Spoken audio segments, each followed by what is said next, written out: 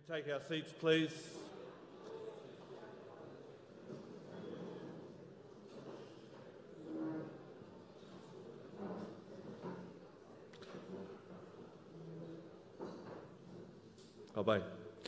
Well, during the course of the first day, we heard the words 4chan and 8chan mentioned. References to the dark web were made, and fear that it was radicalising our rangatahi was voiced. It's no stretch to say that the fear is legitimate. Well, the role the internet plays in life is now front and centre of political debate. Facebook and Twitter are taking active roles in banning certain types of speech and information. But is that the solution to accusations of mis- and disinformation? Well, our facilitator Paul Ash is the Prime Minister's Special Representative on Cyber and Digital and the Cyber Coordinator based in the Department of the Prime Minister and Cabinet. Paul works closely with the technology sector and cyber and digital agencies in New Zealand and globally, helping all of us grapple with the tough questions, including what role do online environments, including social media and online algorithms, play in radicalisation. Please join me in welcoming Paul Ash to lead us through this next session.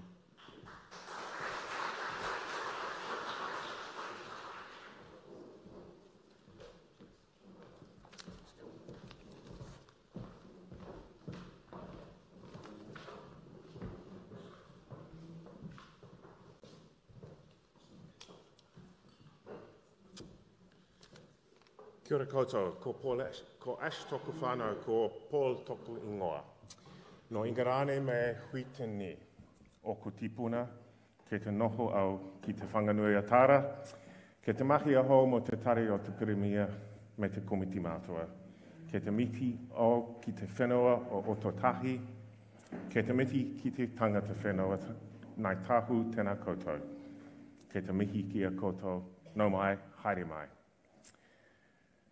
It's a real privilege to be here today to speak about a difficult topic in a hui that has had the internet as a pervasive theme. We heard a lot about it yesterday.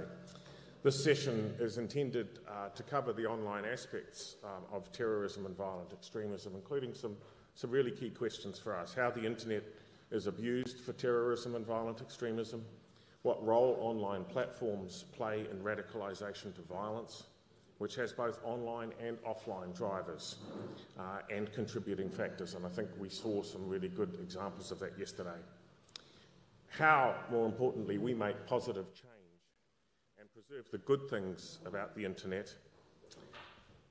And a key question for us, I think, is attendees today from Aotearoa, New Zealand, what does an internet for good look like in a New Zealand context when we're grappling with the difficulties of much of the content we see on it? And then we'll zero in on New Zealand and the role it plays on the global stage, with a particular focus on the work of the Christchurch Call. Just a few words by way of background. New Zealand, founded on a treaty partnership, is an open democratic society with unique foundations and grounding in its Indigenous culture. We're geographically far from neighbours and from our friends.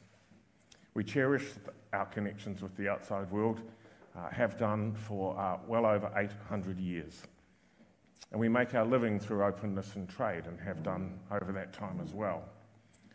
These factors also influence how we think about the internet and why it's important for New Zealand. And they go to the core of New Zealand policy, which is that we want an internet that is free, open and secure and a place for constructive dialogue. A place that enables us to connect with each other and with global communities. That's underpinned much of the work we do in this area, including our membership of the Freedom Online Coalition. Unfortunately, and we'll hear a bit more about this today, in Christchurch we saw the more sinister side. The online environment is a place where a terrorist, a violent extremist, learned his craft, where he found other racist and Islamophobic users to connect with, and as a tool that he used to amplify an atrocity that was uniquely made for the internet in a way that we'd never seen before. The Christchurch Call was a key part of the response to that attack. We heard the Prime Minister speak about it yesterday. The call acknowledged that New Zealand had a voice and an important role to play, a moral mandate, if you like, to galvanise change in how online platforms, governments and civil society jointly tackle this global problem. The call has made some important progress. Some of our panellists, I think, will speak to that. They've been intimately involved in much of that work. It also has work still to do. We're a long way from the vision of the call, and there is critical work to do in understanding things like how algorithms may serve to radicalise the vulnerable, how best communities and governments and online platforms might intervene in those radicalisation processes, and how to improve our transparency. Not just transparency for online platforms, but transparency for governments and how we respond, and our crisis response. Beyond the horror of the online aspects of Christchurch attacks last year, 2 years ago, we've also come to understand that social media can be a great enabler and give a voice to marginalised groups, and that sometimes those marginalised groups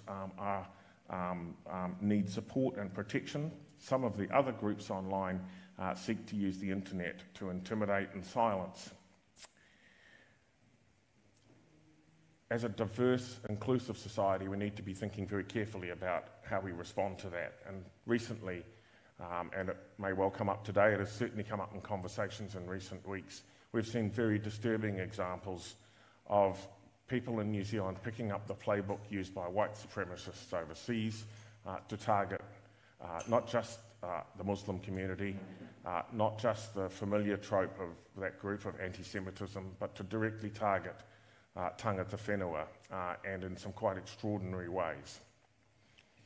The cross-pollination of conspiracy theories with extreme misogyny, with anti-LGBTQI+ communities, with hatred, with Islamophobia, with anti-Semitism, and often eventually with violence, represents a real risk to our society and social cohesion.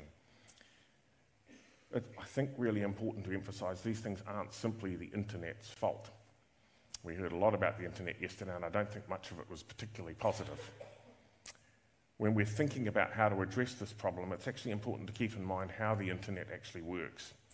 It's a global open architecture made of building blocks that interact in complex ways, governed by a system of multi-stakeholderism, not just by states.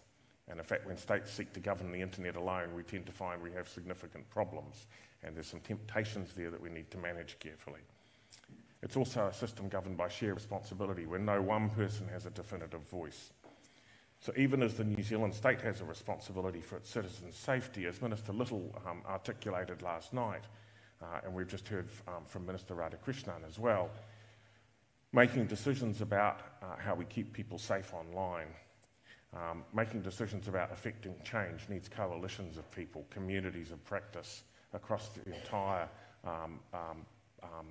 span of those in Aotearoa, New Zealand, to make that effective.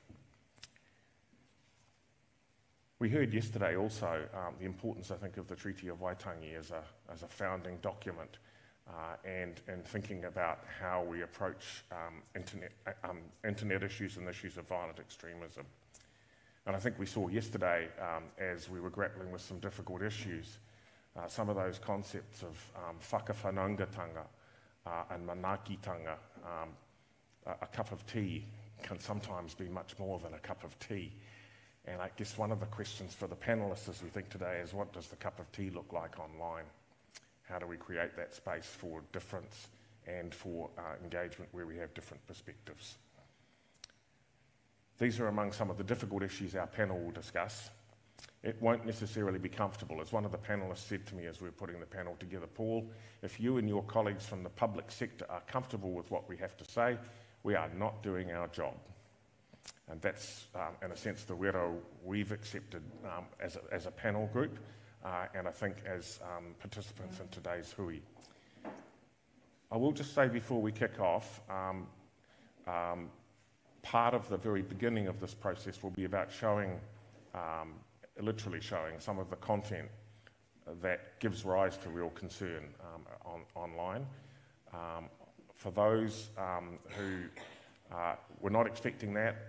I just want to make sure that you're aware that first, some of that may be triggering, whether that's violent extremist content, whether it's actually some of the instances of its closest partners online these days of misogyny or hatred.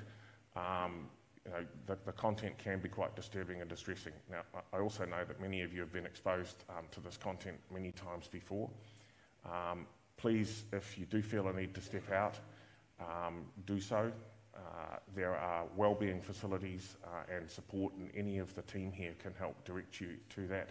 The content is being shared in order to take this panel from one of abstract articulation of a problem to being really solidly grounded in an understanding of what that looks like before we then draw on a range of practitioners, scholars, folk from online platforms and engage in a discussion around how to deal with it. So look, I just wanted to lay that out beforehand, so please don't feel at all perturbed if you do have some difficult reactions. It's normal. We know that in this field, and we have facilities here to assist. With that, I will stop speaking other than to introduce our first panellist this morning and say multi-stakeholder approaches involving civil society are fundamental to the work we do in this area. Anjum Raman is an excellent example of someone who engages on some of these complex questions and brings a range of important perspectives to the debate. And I think it's great to have Anjum following on from this morning's presentation from others in the Islamic Women's Council. Anjum was a founding member of that council. She is the project lead for Inclusive Aotearoa Tahono, a co-chair of the Christchurch Call Civil Society Advisory Network, and a member of the Global Internet Forum to Counter Terrorism's Independent Advisory Committee. Anjum, please.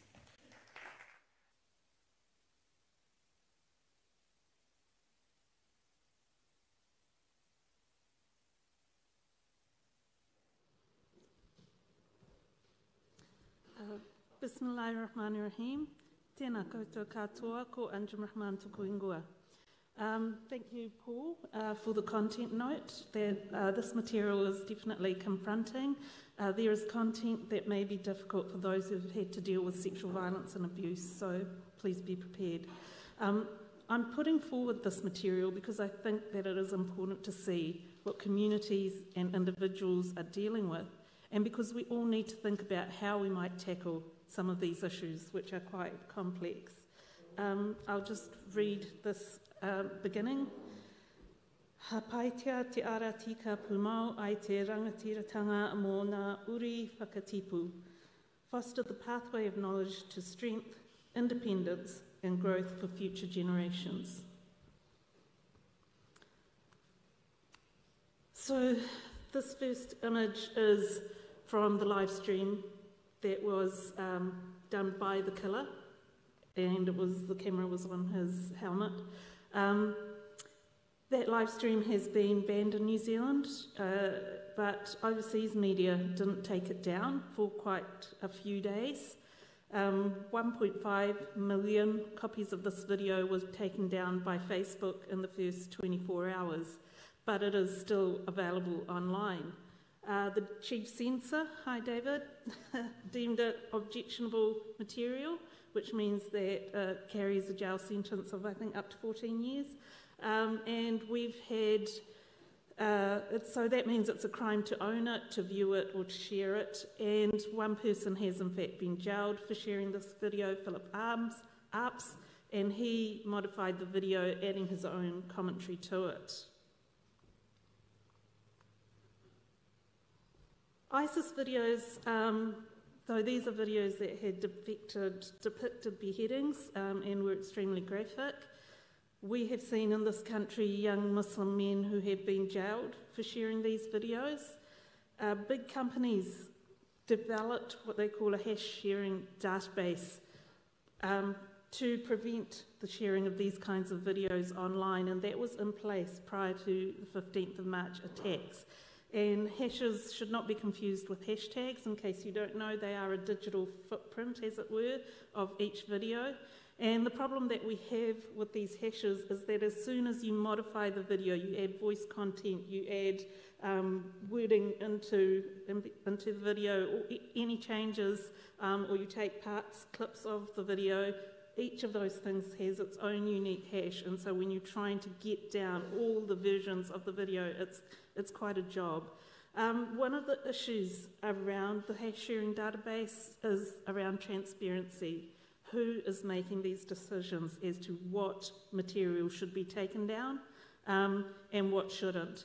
And, you know, the question that we all have as a community to think about is whether we should leave these decisions for tech companies to make, or should we leave them to governments? And we know that governments and censorship are not a good combination. And so my opinion is that we should have a statutorily independent body dealing with takedowns of this kind of material.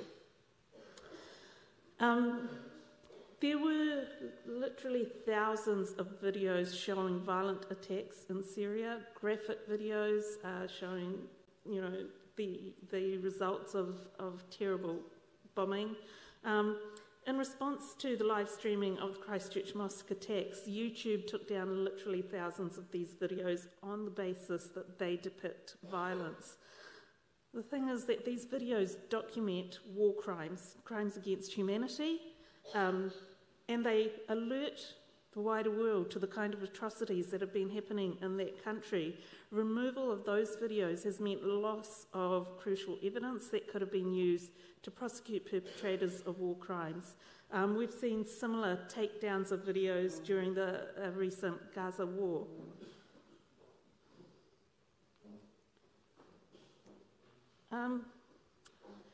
Now, explicit death and rape threats. On their own, this content wouldn't come under terrorist content.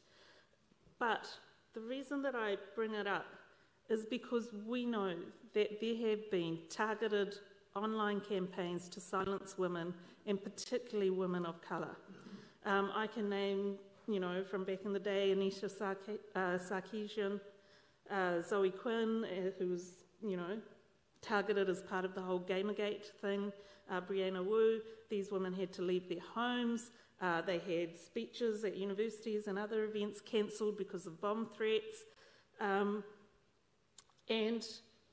it is, you know, when we think about what do we call terrorism, when this is a targeted attempt to create fear and to silence and take people off platforms, you know, what do we do about that? And often we find that when we report these types of incidents, what you get is this stuff is taken down, but often, and I've heard from many women that get told, well, you shouldn't be engaging that way online, or you should, you know, asking them to reduce themselves online in order to not get attacks. And does that not sound familiar in terms of victim blaming? We get also, so this is material that is not threatening. Nobody has threatened anyone with harm, but it is hateful material, and some of the stuff, it's the volume of it. And there is ample research to show that people of colour, women, LGBT communities are getting much more of this content than other people. Leslie Jones, you know, talked about having to leave Twitter tonight with tears and a very sad heart. All of this because I did a movie. You can hate the movie, but the shit I got today was wrong. Okay, I've been called apes, sent pictures of their butts, even got a picture with, and I won't say because of, you know, the graphic content. I'm trying to figure out what human means. I'm out. That targeting of her, she was the black actress in the Ghostbusters film, was started by Milo Yiannopoulos, who was then banned from Twitter because of this. But the purpose of these trolls is to remove the freedom of speech from these individuals. So when we talk about free speech, when we talk about protecting free speech, are we talking about protecting the speech of people like Leslie, or are we talking about protecting the speech of the people that targeted her? And you need to really be very carefully thinking when you make those free speech arguments, whose free speech you are protecting and whether that is the thing that you should be protecting.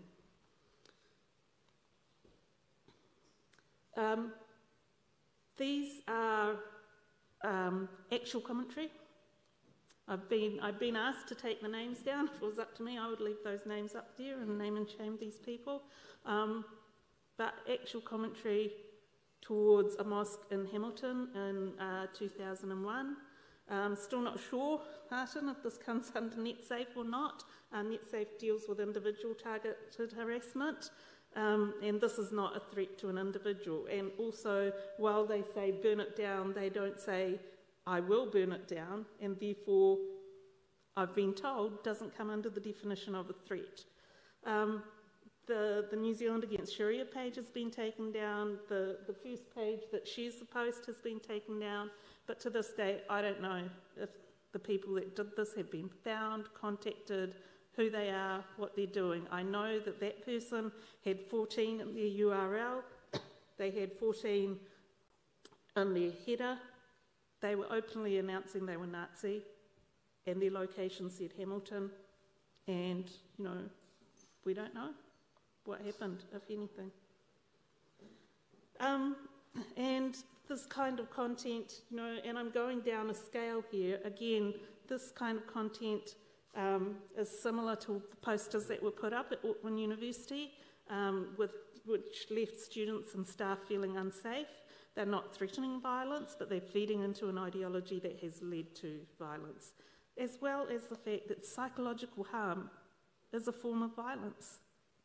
So again, it's a question of how do we deal with this? What do we take down, and how do we take it down?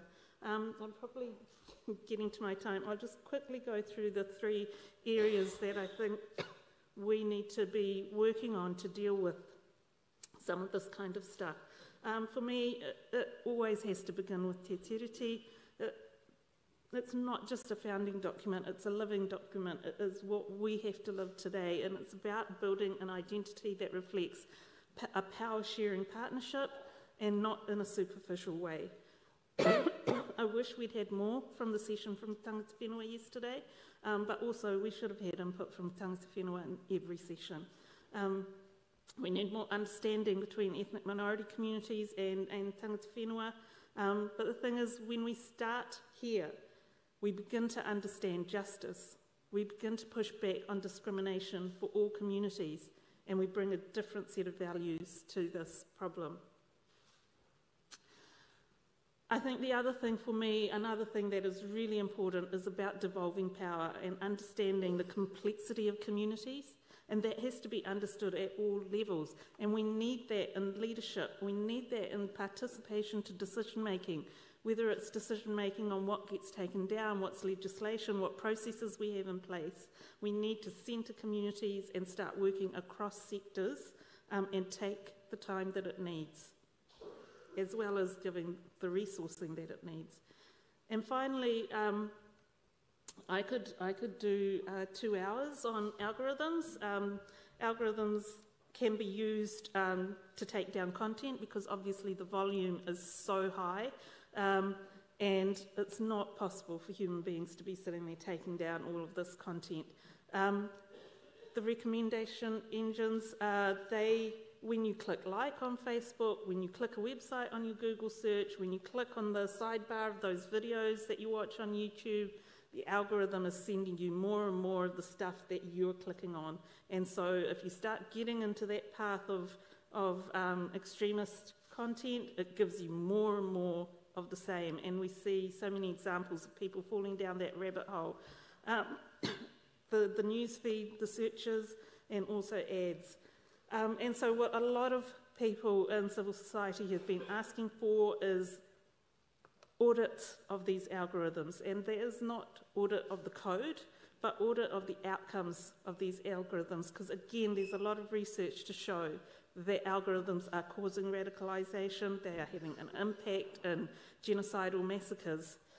And being an accountant, you know, I know about audits, and there is a whole infrastructure, around financial audits, around independence, confidentiality, sample testing, all of those things that could be, the principles could be applied to algorithmic audits that preserve the IP of tech companies and yet give us some level of assurance as to what the outcomes are and how much harm they're causing.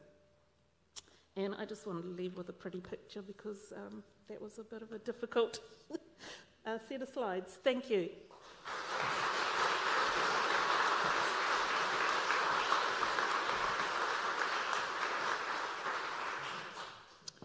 Ngā mihi nui, Anjum. Our next speaker is Nawab Osman, the head of counter-terrorism and dangerous organisations at Facebook's Asia Pacific team. Nawab has recently joined Facebook and begun working with us as part of the Christchurch Call community, a piece of work that Facebook has been involved in since day one. I think we have Nawab coming to us on video screen. Is that all lined up and ready? Greetings, Nawab. Over to you. Thank you, Paul. Real pleasure to be here amongst my fellow panelists and also to basically share some perspective around the issue of violent extremism. I'm going to start basically looking at some trends that we are observing in terms of how violent extremism has evolved more recently. And then we'll move on to also look at, sort of the interventions both at the policy level as well as programmatic levels that Facebook have undertaken. And then, I hope to get a good discussion around some of the issues that Anjum have actually highlighted. I think they are very important issues. In my previous life, I was a political scientist and I was doing a lot of work around issues of Islamophobia and anti-Muslim hate. And I think these are very important issues that need to be addressed. Now, when we are thinking of the issue of extremism or violent extremism is not a monolithic concept. There are numerous expressions of it. We are seeing, in fact, newer variants of violent extremism. A decade ago, for example, the issue of far-right extremism, or for that matter, some form of religious-inspired extremism, such as Hindu or Buddhist extremism, would be something alien to most of us. But today, these issues are becoming more and more important, and it's taking different forms. While we were looking at issues around the kind of violence perpetrated around some of the more violent Islamist groups, took the forms of suicide bombing and so on. Today, violent extremism can take the form of community lynching of an individual by a group of people in a sustained and coordinated manner. Another issue, or rather trend, that we are observing is the issue of conspiracy theory networks. This was virtually non-existent, but now we're seeing new groups that have emerged across the globe, partly accelerated by the COVID-19 pandemic, basically trying to influence people around a particular notion of how things are like. One example of this is, of course, the QAnon. And at Facebook, what we have tried to do is we have announced, for instance, policies last year around the militarized social movement and violence-inducing conspiracy network policies to deal with some of these newer forms of extremism. A third sort of trend that we observe is a move away from larger platforms like ours to the use of smaller platforms. So increasingly, we are seeing many of these groups. Some of them actually have done this on their own, partly because of content removal, partly because they are finding it difficult to use our platform to sort of rally people around their ideology and messaging. And of course, this speaks to a number, there are a number of reasons for this, as I've said, but part of it is really around the fact that a lot of our policies have been really effective at rooting out bad content from our platform. Every quarter, we release the Community Standard Enforcement Report, and in the latest enforcement report, we are happy to announce that more than 99.6% of pieces of terrorism content are proactively removed through both the human review as well as through our machine algorithms and so on. And this is basically content that we remove before any form of reporting. Now, policies alone, algorithms alone, machine learning alone, we feel are not enough in terms of how we deal with this issue of violent extremism. In fact, in a lot of ways, what we're seeing online is a reflection of real-world occurrences, real-world developments, real-world ideas that are festering within certain communities. And a big part of what we do at Facebook, and I'm basically doing a lot of work around the issue of global, around our policies, or rather programs around the global counter-speech and countering violent extremism. And this, I think, is an important area that we are focused on. Now, one program that I'm sort of looking at is a program called Search Redirect. Basically, the whole idea of redirect is a concept of diminishing access to extremist content and mitigating radicalization by creating access barriers to extremist propaganda.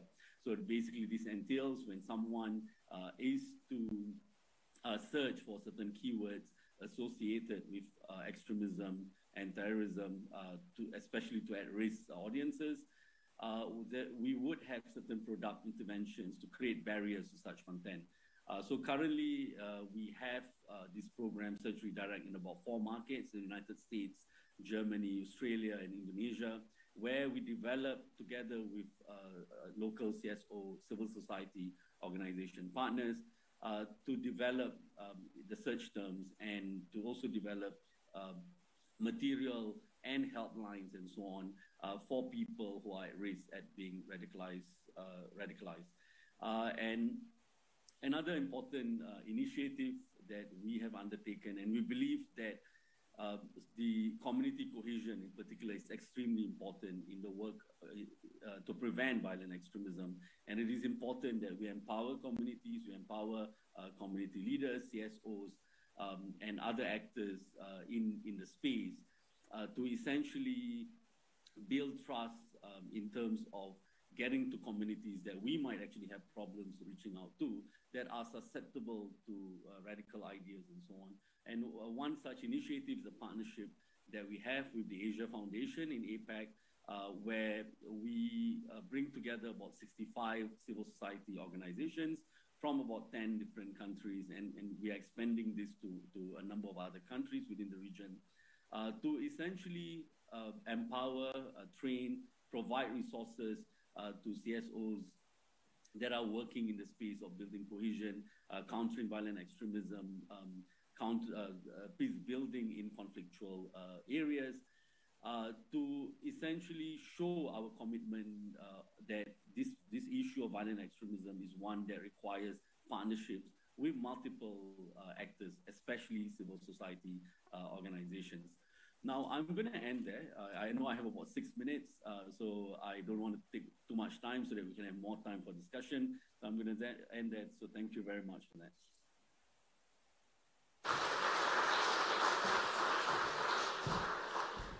Thank you, Nawab. Very helpful to have that contribution from one of the platforms. We have another speaking later.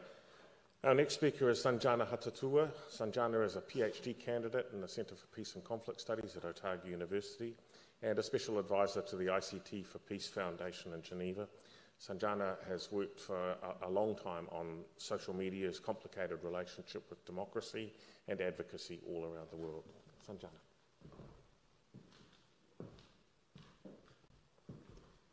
Thank you very much. I joked with Manisha from DPMC that the only South Asian on a panel is possibly because somebody realized there's a checkbox to be ticked, or I have a joke to be articulated, or that South Asian is the joke. So I hope to be, if not enlightening, then entertaining. Manisha, the joke didn't go well. Gets it. And maybe bring a broader perspective to the discussions that we've had over the past 1.5 days. I did want to start with a brief reference to the chair's opening remarks that have been articulated yesterday as well. Let me put it very bluntly. The articulation and the definition of the problem that New Zealand and Aotearoa is geographically very far removed from the rest of the world isn't going to cut any ice. It's not going to inoculate you against the threats and the risks that are what the UN calls frontier issues that are going to be front door issues. So your geographic isolation is not going to help too much in the future.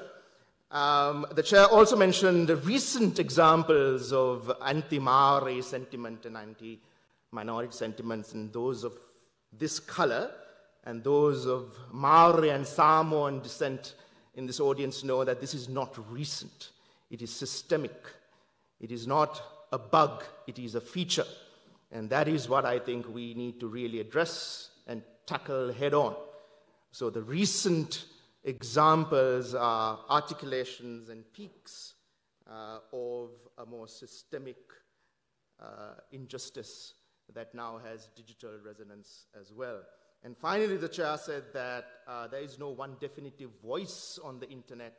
And again, to riff off my last point, we heard Facebook, we will hear from Twitter. There are definitive voices. That's what bloody algorithms are all about. It is not a democratic space. People of color, people who are not of the G7, people who are not from the OECD, people who are not Pakeha and from Aotearoa, people with a Sri Lankan passport trying to get into Aotearoa, we are not really on par with the power structures that govern the internet. So to suggest that there is no definitive voice, I think, is a fiction that needs to be questioned as well. Power, identity, language, gender, location, community, context, trust, these are all things that affect our consideration, and that is what the slide is all about, and my presentation will briefly touch on, which is to take an ecological, ecosystems-based perspective around what binds us together and what can also drive us apart. And in a sense, the language that I'm going to use is now more familiar on account of COVID-19, because for the data scientists in the room, it is almost very similar to what we would study social networks with. The point about, and I will use some of my photography as well, this is from Lake Wanaka. I've found that trees in winter are almost incredibly like the synaptic connections in our brain. And that is important because those like Kate and I and others in the room who study disinformation, we really are wired differently. We see the world differently because we study it at a scale and scope that is rather different to studying individual pieces of content. And my submission is that one of the ways in which we have to address this issue of disinformation is to get away from academic and policy languages and discourses into discourses that really ground our conversations in everyday language so that people understand that they are very much part of the problem and also part of the solution as well. And while graphs and charts and data visualizations look very cool, I think that that's not really helpful in a policy perspective around this issue. I come from 2 decades of work in a country from Sri Lanka. I came here to do my PhD studies that is by order of magnitude, every single day and at every single touch point, more violent than Aotearoa is and has been, including the events of March 2 years ago. It is a degree of violence that is embodied and negotiated daily. It defies your imagination because you simply haven't experienced it. And it is far worse, by the way, for minorities in my country and women and people from the LGBTIQ plus communities. It's very violent, and it is the negotiation of this violence that you can't probably see the slide from at least the front of the room, those at the back may be able to see it better. But I would articulate a perspective that very often disinformation discourse is linked to episodic moments and what is observable and can be responded to in the short term. my long gaze and study suggests and recommends a perspective that looks at the individual, the disinformation entrepreneurs and the disinformation innovation, if you were to see it that way, who are beyond immediately observable parameters, whether we come from government and policy or academia, and have a very long-term gaze. Their intended outcome is a decade or more into the future, whereas our regulatory and policy perspectives are very often linked to the lifespan of a government or the incumbent in power, or what we can immediately respond to and react to in terms of a stochastic terrorist incident. So there's a temporal disconnect in how those who seek to harm, hurt, and eviscerate or evaporate Aotearoa, New Zealand's democratic fibre, see the future, and how policymakers try to, in a regulatory and policymaking perspective, address it. That temporal disconnect, I think, requires further reflection. This is from Craters of the Moon in Rotorua, which I had the fortune to visit. And it suggests to me what was articulated yesterday as well, where if you're not sensitive to what is the firmament, the earth, and only respond to what you can see, you're not probably going to do a very good job at addressing disinformation. Those of you who have been here know that this is geothermal energy. And the quote there is from the person who was tasked with looking at the Challenger space shuttle's disaster in 1986. And the point is a very simple one and may escape those in Aotearoa. The enemies are going to come from within us.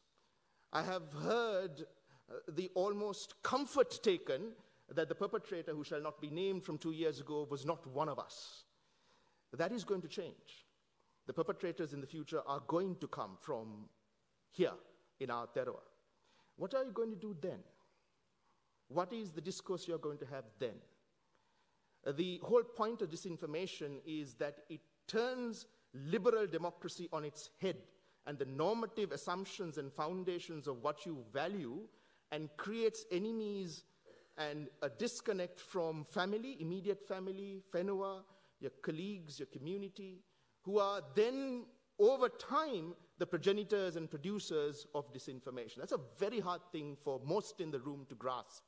But I know this from disinformation in other contexts, over 5 continents, 60 countries, and 20 years.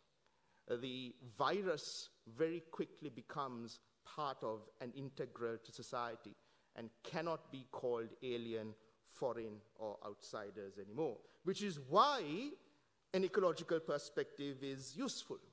When I have gone to a DOC park, the park doesn't ask my political affiliation or what religion I worship or what my gender is. It is salubrious to everybody who goes.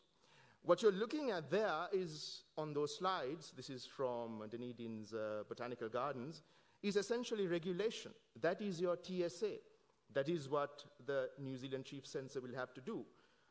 How to prune, how to cut, what is the sunlight, what is the topsoil, what is it alluvial, what are the well springs that fuel and nurture the trees, what kind of trees grow, what kind of trees are compatible, how should we grow them, what are the organic ways in which we can harmoniously create an ecosystem that is healthy. So artists call this chiaroscuro, the interplay of light and darkness. That is society. This is regulation. How do you increase the light, the God rays, if you will, and how do you address the darkness? An ecological perspective changes the vocabulary of the conversations we are having around disinformation and grounds it not just amongst a larger amount of people, but changes the lens we use to look at disinformation, taking it away from the technocratic and the technological into what is essentially a socio-technological and socio-economic framing. That is important. That is also linked to this slide, which is technically called murmuration, but it's called swarms. You see this in fish, you see this in birds. When disinformation is studied at scale, like Kate and I do, this is what you will see. And I'm talking in the tens of millions. I look at 21 million records on a given week on Facebook alone, and I look at around 200,000 tweets on a good week per week on Twitter. That's the scale we are looking at. And when you see it at this scale, you see communities responding to certain things, not unlike the way birds flock and shoals of fish move. Now, what is not known here is that, well, it's not really known why the birds move this way. We haven't an explanation. But physics tells us that there are three principles that govern movement here. Adhesion, how do you attract? Cohesion, how do you keep together? And repulsion, how do you stay apart? These are the principles of social cohesion. So you would have belonging, inclusion, participation, recognition, and legitimacy. But when you look at disinformation at scale, it's not unlike the beauty of these birds coming together. And the trick is, how do you understand how disinformation entrepreneurs do this? And then how do you turn it on its head? And how do you get a democratic society and a socially cohesive society to act in this manner? Very often, by the way, these birds are reacting to an eagle, which is not pictured. So the collective community responds to a threat, and it's a collective response. The imagination is important. These are my final slides. We need to be imaginative and imagine new communities. And how do you do that? This is Thomas Wright from centuries ago. It's a Google book. It's beautiful. It's beautiful for the plates it's used. I love aesthetic design, and I love printing and the evolution of printing. Wright was a self-taught astronomer and a gardener and loved good design. So this is from 1750. And by the way, Wright was the first person to talk about a spiral universe. He imagined something that we now know through Hubble to be true. And so how do we imagine a community in Aotearoa like Wright would have imagined the universe? This is of Doubtful Sounds on a cruise that I took. And I think that's really important. What makes Aotearoa Aotearoa? What is sui generis about it? And again, from the long arc of 5 continents and 60 countries, including the Balkans, Southeast Asia, South Asia, and both sides of the Atlantic, there is something unique about the country that I've called my country for the past 3 years. What is that? Is it for me to articulate? Is it for you to enunciate? Who gets a voice in its definition?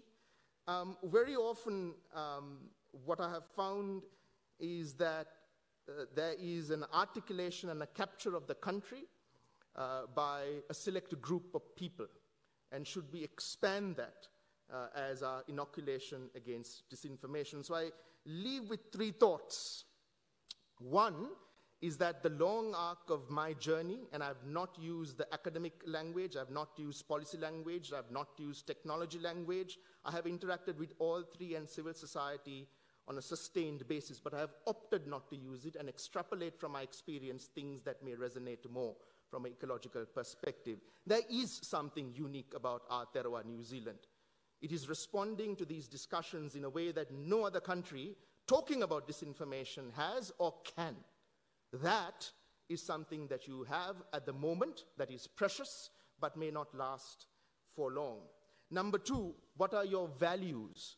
Rights as roots, and that session on Maori is fundamental to what I think, and by the way, in your dockets you have a great articulation of this in a paper I've written to which this presentation complements. Maori, or what we in South Asia call Adivasi, which is roughly translated to First Nation principles around time, community, land, identity, future, present, belonging, context, culture, and country are fundamental ingredients in how policy, regulation, technology, and algorithmic lenses address disinformation. You cannot divorce it. And should you choose to do so, you will fail. The Maori perspective must be center and forward. And I end by a favorite poem and poet of mine, James Baxter, who wrote this poem, New Zealand. And I quote, "As one who has buried his dead, able at last to give with an open hand."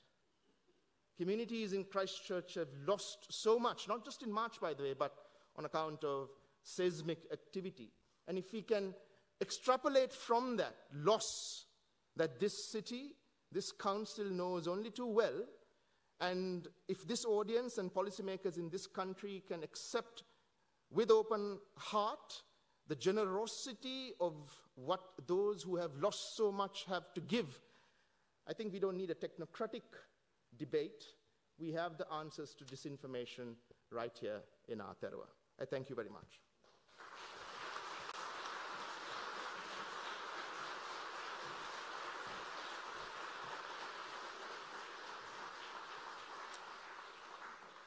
Thank you so much, Sanjana, and I've let some of the presentations go on because I think there are some extraordinary perspectives being offered here. We have now a colleague, someone we've worked very closely with from Twitter, Nick Pickles, who is the Director of Global Public Policy and Strategy Development there. He's been closely engaged in efforts to work on counter-terrorism and violent extremism through the call, but also since well before it. He comes from a background of civil society work with Big Brother Watch in the United Kingdom before his time with Twitter, so is uniquely placed to give us some thoughtful and useful perspectives. And I think Nick will also be joining us by video from the US. Welcome, Nick.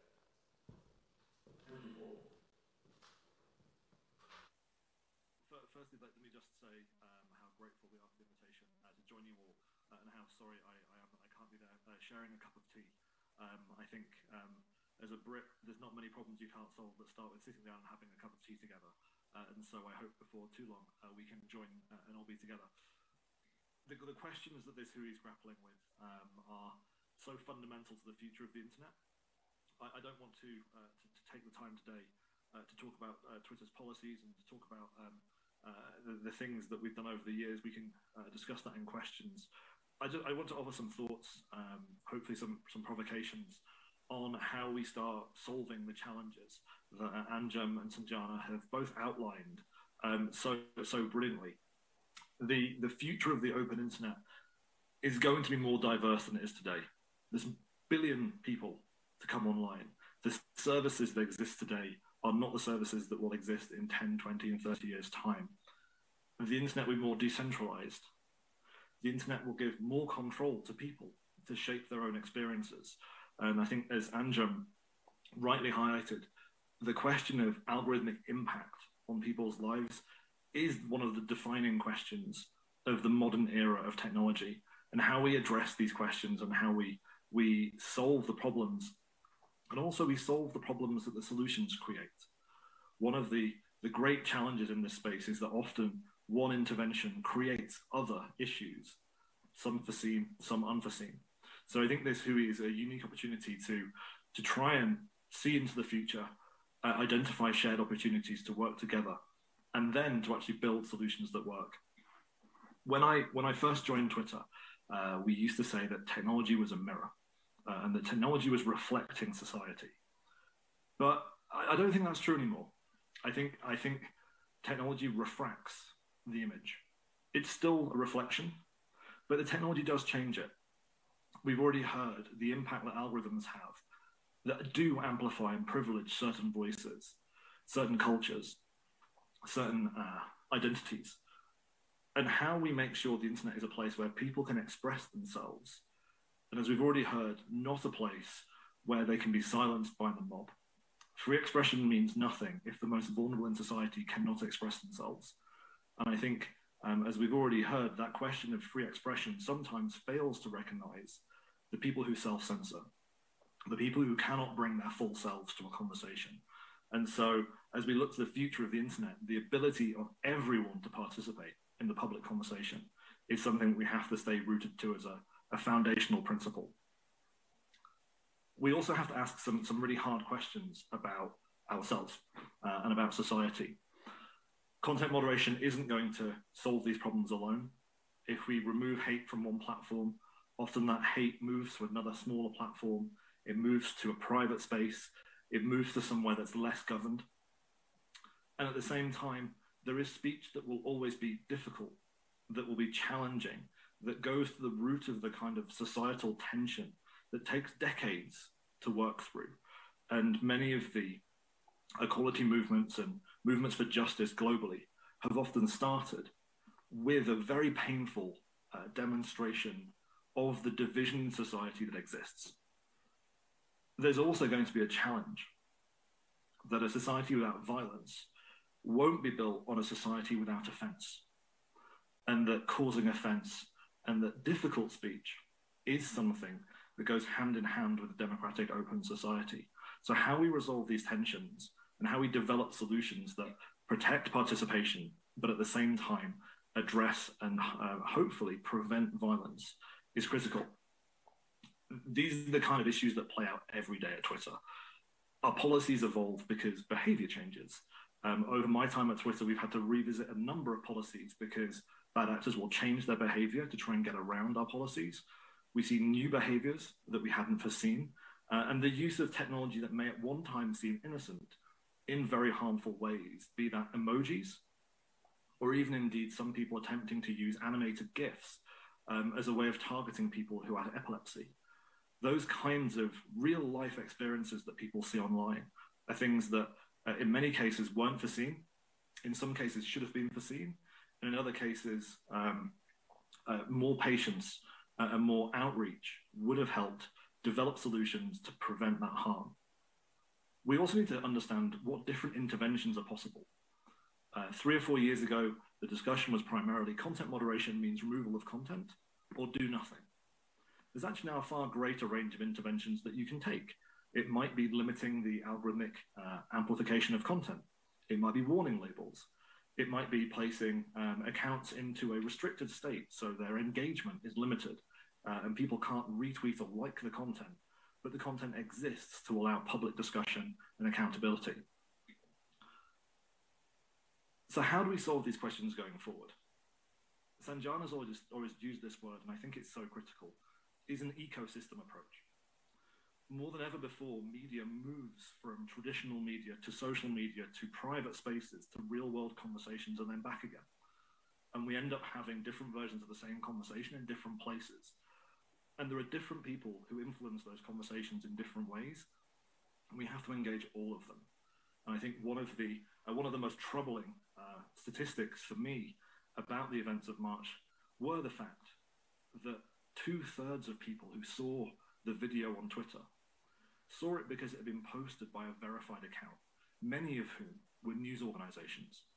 That requires some really hard conversations about balancing the freedom of the press, an essential part of a free and democratic society, with ensuring that propagandizing and spreading the message of those who seek to do society harm isn't part of that coverage. The Huey also reminds us that we have shared challenges and the need for a societal shared response. And one of the things I'm looking for today is hearing from everyone there about how Twitter can continue to play a bigger role in those responses. And that's why one of the things that Christchurch Call has done so transformatively is that multi-stakeholder approach. In my time in civil society and in industry, I've never been involved in a process where the voices at the table are of equal standing and are able to bring different perspectives in a shared environment. That's not normal. Many of the policy conversations I'm part of take place behind closed doors, without civil society involved, without academia there to provide insights and data to drive solutions that work in the real world. And so that ethos of multi-stakeholderism is something that the New Zealand government has led globally, and I'm very, very grateful to continue participating in. I actually, after this intervention and the remarks, I'm still an optimist. One of the exciting things about technology is that there are more ways to reach people with a message of hope, with a message of optimism. Technology allows us to have more conversations with people and reach across those ideological, cultural, and identity divides and speak to people. And the basis of all the future hopes that we have being in human interaction with one another is something that technology can facilitate. The tools are there, the policies are hard, and the trade-offs are real. But I'm very grateful for the opportunity to be part of this Hui today and look forward to the conversation and the questions going forward.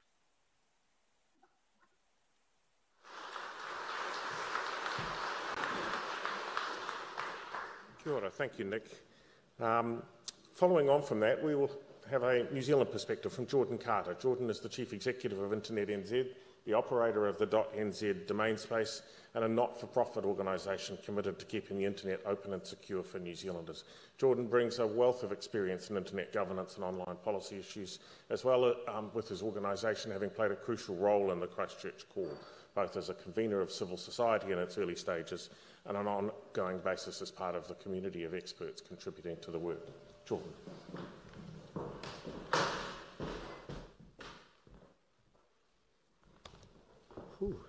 Big audience. Kia ora koutou katoa, ko Jordan Carter tōku ingoa, and assalamu alaikum.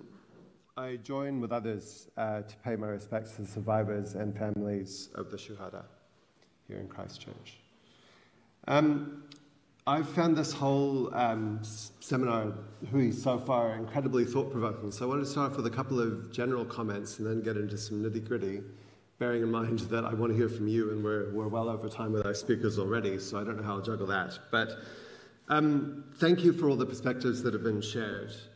The first observation is that the technology that we're talking about, and I'm focused mainly on the online experience here, is in a way amplifying and worsening problems that already exist in our society. And those problems in this society are founded on white supremacy. You cannot ignore that, and people like me, and there are quite a few of us in the room, have got work to do on that front. The vision that has been coming through in various contributions about the founding role of Te Tiriti in building a different society founded on values like manakitanga is, I think, the essence of where we could go, and is the essence of why our country's voice can play a role that's outside of our scale and our size in these global debates. So I think I want to come back to that. And it follows there that doing policy and doing this work has to involve dialogue like this and the deep listening that was spoken of yesterday. Everyone here probably has been part of a normal policy process. The tick box of consultation, the asking people who are experiencing the problems to develop the solutions. You know, that model is for the birds. It cannot be the way that we tackle these problems because it asks too much and gives too little, and it does not solve the problems. It leads to lapses into tokenistic responses, or it leads to people saying, this is not my problem, why don't you solve it for me? And that is a problem with technology because this internet stuff is woven so deeply these days into the fabric of our society that on the one hand I want to say that asking tech to solve tech's problems is never going to work. And that is not an abnegation of responsibility that the tech sector has, but it's simply saying that as a sector we do not know enough. We cannot have enough perspective to actually really understand the problems and then really be moving to solve them. The technology is almost what flows from that broader understanding that we need. And in doing that, we can't avoid the elephants, the number of elephants in the room, the big platforms, right? Because a lot of the harm that we're talking about, a lot of the processes that happen, the scale of the audience and the interaction is part of what really matters. You know, there are the problems of the small platforms, but I think the big propagation impacts, the big journeys towards extremism are often happening in these bigger spaces. And them deciding how to deal with that problem by themselves simply isn't tenable. So I want to sort of focus on 4 main points. One is that in this debate about the internet, who here uses the internet every day? Just put your hands up. Who here often finds it useful? Yeah. This is the dilemma, right? This is an amazingly powerful set of technologies and communications. And the work we need to do is hard precisely because we want to protect those opportunities and good points and mitigate the harms. The old days of, oh, the tech is just the tech, you know, what people do with it, it doesn't matter, is well past its use by date. But we do have to act in ways which is helped by careful deliberation that can keep the benefits and mitigate the harms. And Anjum talked about some of those examples of the flip sides of moderation and so on. And so good information is at the core of this. Much greater transparency and insight from the platforms, the data that's provided, so that all of us can actually analyze and really understand what the real problems are, not the problems that we reckon might be happening, really grounded in the experience of the communities who are facing the most risks here. Because TVEC, terrorist violence, extremist content, is just part of a spectrum. It doesn't exist on its own, and it doesn't exist just in the online world. One of the most ridiculous things I've heard in any discussions about this actually happened in a forum in Wellington, where someone tried to use the old analogy of sticks and stones may break my bones, but names will never hurt me, as if that was an excuse to say that this whole freedom of expression crap needed to be at the forefront of these debates. It does not. Words do hurt, and words motivate people to kill. And we cannot forget that as a society in dealing with these issues. And so there are many gaps that we have to close in the content regulation environment, because that's part of it. Between services, governments, and local communities working together, between the government agencies in the legislative frameworks, the idea that the online safety system in New Zealand has gaps that leave people exposed and not supported, some of the examples again that Andrew brought to the fore. The fact that content moderation is often done either by algorithms or by people who are simply not here. If we're going to have moderation, we need people here in our society, in our context, making those decisions. And deciding where responsibility lies for the content that's put on these platforms. When are we responsible as individuals for what we post? When is it moving into the publication or media environment? And it isn't just about content. You know, there's the whole, and it isn't just about content and regulation. The question of amplification and distribution is essential. The creation of good information that people can trust and the counter-narratives that we need. The transparency I've already talked about, the market power of the big players in these information ecosystems. All of this needs to be on the table, because you can't solve the big picture by just focusing on the regulatory side of things. And I want to come back to that point that this has to be grounded in the experience of people who are facing the biggest challenges here. The internet works well most of the time for many people, but it is not working well for some communities. And sorting things out for those communities based on the lived experience that we can share with them and learn from is the way to make it better for everyone. You know, this might sound horribly instrumental, but no one is going to be worse off by making the internet better for everyone. So there are no downsides here except the effort and the pulling off of blinkers that some of us need to engage with to actually do that. So if I come right quickly back to a summary, we need to improve our knowledge and understanding of the system as a whole. We need to be closing the gaps of regulation and support so that when bad things happen, people face, you know, the obligations that they need if they're providing these platforms and the support that they desire and deserve as citizens in Aotearoa. And processes to do that appropriately seek and act on the input of these communities. You know, when you come right back to this, shortly after what happened in March, there's that image on Instagram that Ruby Jones did, and it said, "This is your home and you should have been safe here." That doesn't just apply to our physical communities, it applies to our online world as well. And the tech sector can't do it alone, but together with dialogue like this, I know that we can make a difference. Thank you.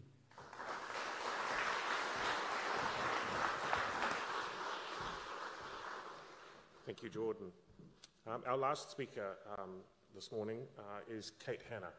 Kate's the project lead for the Disinformation Project at Te Punaha Matatini, a research centre devoted to the study of complex systems, and we've already seen a very good graphic description of what a complex system looks like from Sanjana.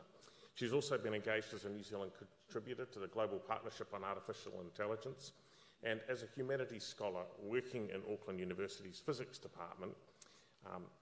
Grabbing those two things and holding them together is actually really interesting for this work. Kate's work has great resonance with the complexity that we see in society and the internet. Kate.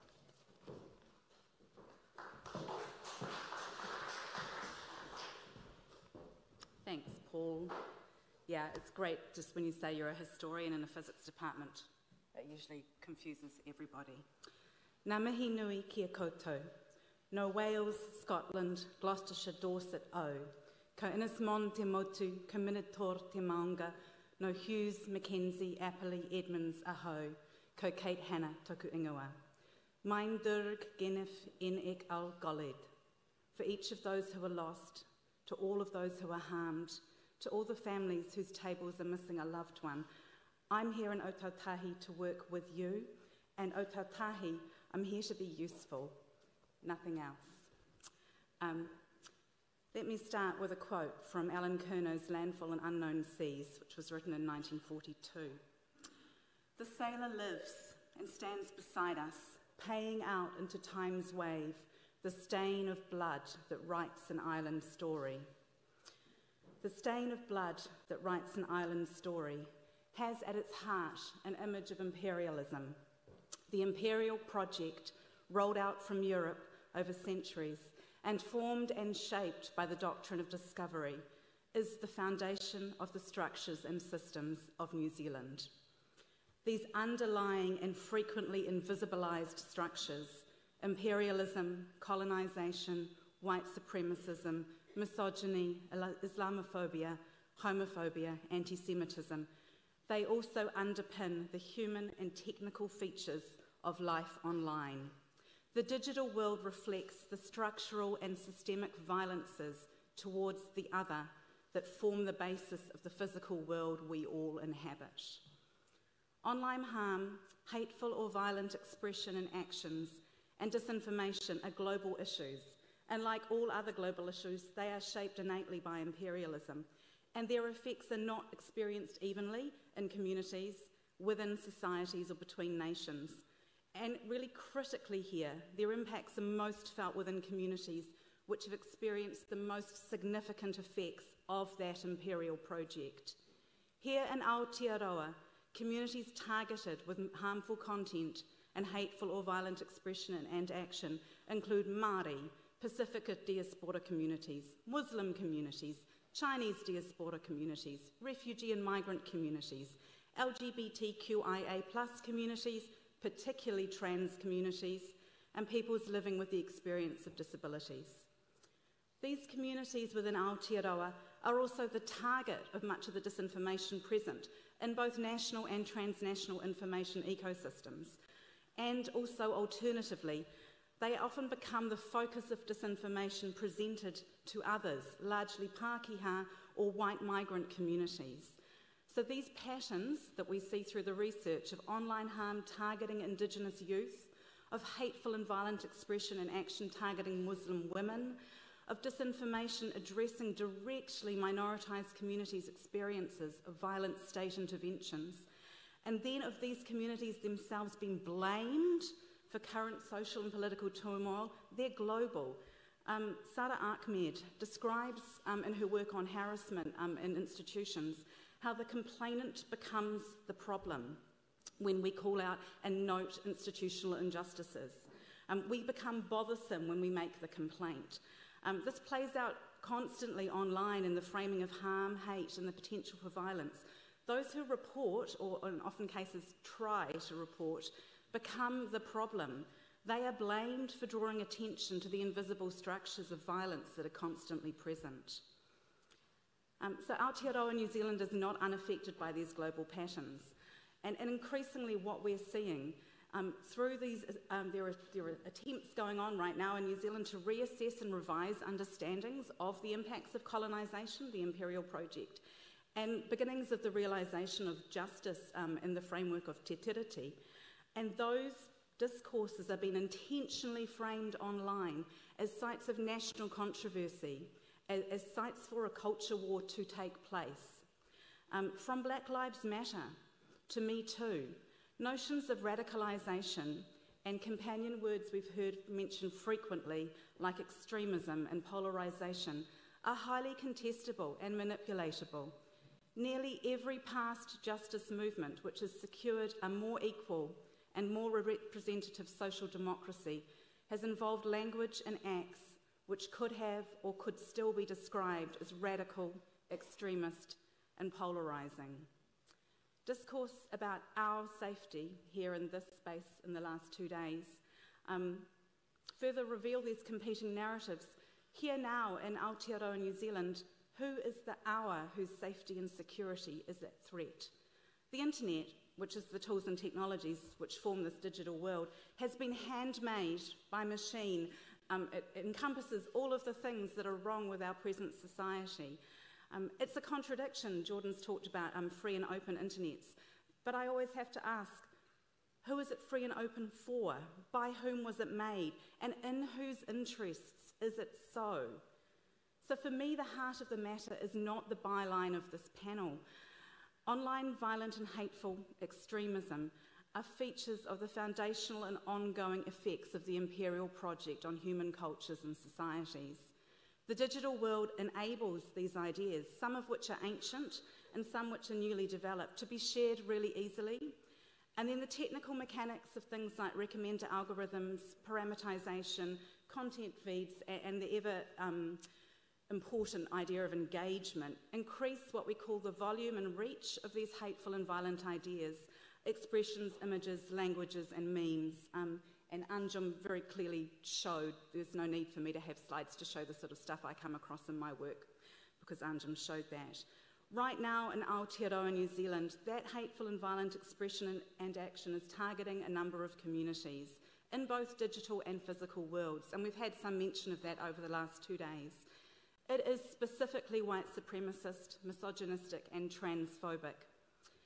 Those who it seeks to attract sympathy from, radicalise if you want to use that word, are Pākehā, or white migrant communities, through placing, as Sarah described yesterday, real or imagined personal grievances within a political framework of racist hate.